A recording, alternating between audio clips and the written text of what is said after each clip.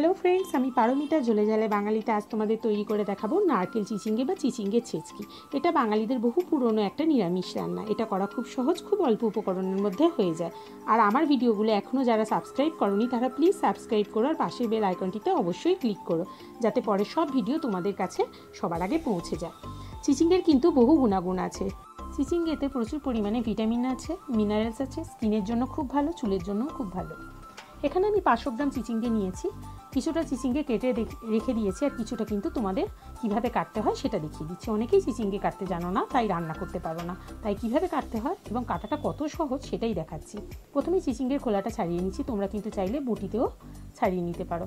এবার খোলাটা ভালো মতো ছাড়ানো হয়ে গেছে, কিছুটা খোলা রয়ে গেলে কিন্তু কোনো অসুবিধা নেই। এবার খোলা ছাড়ানোর পর দুটো মুখি এরকম কেটে বাদ দিয়ে দিচ্ছি এবং মাঝখান থেকে দুফালি করে নিয়েছি। এবার মাঝখানে দেখবে দুফালি করার পর সাদা একটা অংশ আছে, তার মধ্যে যদি দানা প্রচুর পরিমাণে থাকে তাহলে চামচ দিয়ে খুব সহজে সেটাকে কুড়ে বাদ দিয়ে দেওয়া যায়, আর যদি দানা কম থাকে তাহলে সেটা না বাদ দিলেও হয়। এখানে দানাটা অনেকটা বেশি ছিল, তাই আমি কুড়ে বাদ দিয়ে দিয়েছি।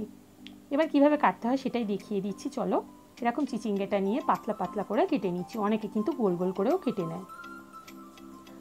এটা যেহেতু চিচিঙ্গের ছেচকি বা ভাজা, পাতলা পাতলা করে কেটে নিলেই খুব ভালো হয়, তাহলে তাড়াতাড়ি খুব সহজে চিচিঙ্গেটা সিদ্ধ হয়ে যায়। 500 গ্রাম চিচিঙ্গে খুব ভালো করে ধুয়ে জল ঝরিয়ে রেখেছি।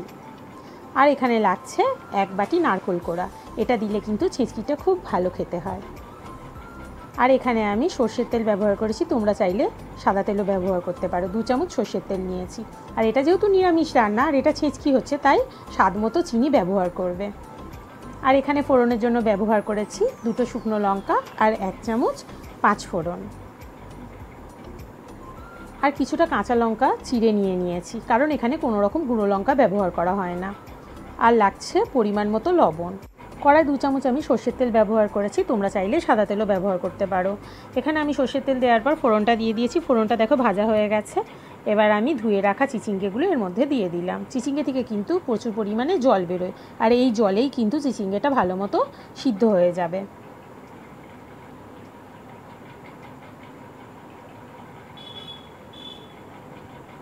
এখানে আমি 1/2 চামচ লবণ দিলাম। লবণটা খুব বুঝে দেবে, কারণ চিচিঙ্গেটা রান্না হয়ে যাওয়ার পর পরিমাণে কিন্তু অনেকটা কমে যায়, তাই বুঝে লবণটা ব্যবহার করবে।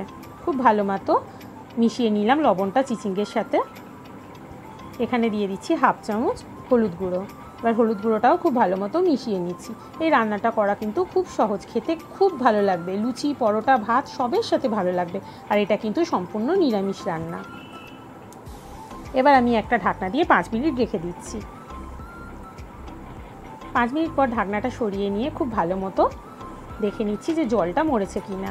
ভালো মতো জলটা মরেছে, কিন্তু এখনও চিচিঙ্গেটা সিদ্ধ হয়নি। আবার আমি ঢাকনা দিয়ে 5 মিনিট রেখে দিচ্ছি। 5 মিনিট হয়ে গেছে, ঢাকনা সরিয়ে নিচ্ছি। দেখো জলটা পুরোপুরি মরে গেছে এবং চিচিঙ্গেটাও কিন্তু পরিমাণে অনেক কমে গেছে। চিচিঙ্গেটা এবার সিদ্ধ হয়েছে কিনা দেখে নিই ভালো করে। হ্যাঁ, চিচিঙ্গেটা অনেকটা নরম হয়ে গেছে। এই রান্নাটা কিন্তু করা খুব সহজ, খেতে খুব ভালো লাগে। এবার আমি নারকেল কোড়াটা এর মধ্যে দিয়ে দিচ্ছি। তোমাদের বাড়িতে যদি নারকেল কোড়া না থাকে, অনেক সময় বড়ি ভালো করে ভেজে নিয়েও কিন্তু এর মধ্যে দিলে খেতে খুব ভালো লাগে। এবার নারকেলটা চিচিঙ্গের সাথে খুব ভালো করে নাড়াচাড়া করে ভেজে নিচ্ছি। দেখো কত সুন্দরভাবে মিশে গেছে, নারকেলটাও কিন্তু ভাজা হয়ে গেছে। এবার আমি 2 চামচ চিনি দিয়ে দিচ্ছি। তোমরা কিন্তু চিনির পরিমাণটা কম বেশি করতে পারো নিজেদের স্বাদ অনুযায়ী। এটা যেহেতু নিরামিষ রান্না, এতে চিনি দিলে খুব ভালো লাগে। তাহলে বুঝতেই পারলে কত অল্প উপকরণে কত সুন্দর একটা রান্না ঝটপট বানিয়ে ফেলা যায়। তাহলে তোমরাও এবার বানিয়ে ফেলো নারকেল চিচিঙ্গে বা চিচিঙ্গে ছেচকি। লুচি, পরোটা, ভাত সবের সাথেই এটা ভালো লাগে। আমার ভিডিওগুলো তোমাদের ভালো লাগলে প্লিজ লাইক শেয়ার করো, আর নতুন বন্ধুরা যারা সাবস্ক্রাইব করোনি এখনও, তারা সাবস্ক্রাইব করো, আর পাশে বেল আইকনটিতে অবশ্যই ক্লিক করো। নমস্কার।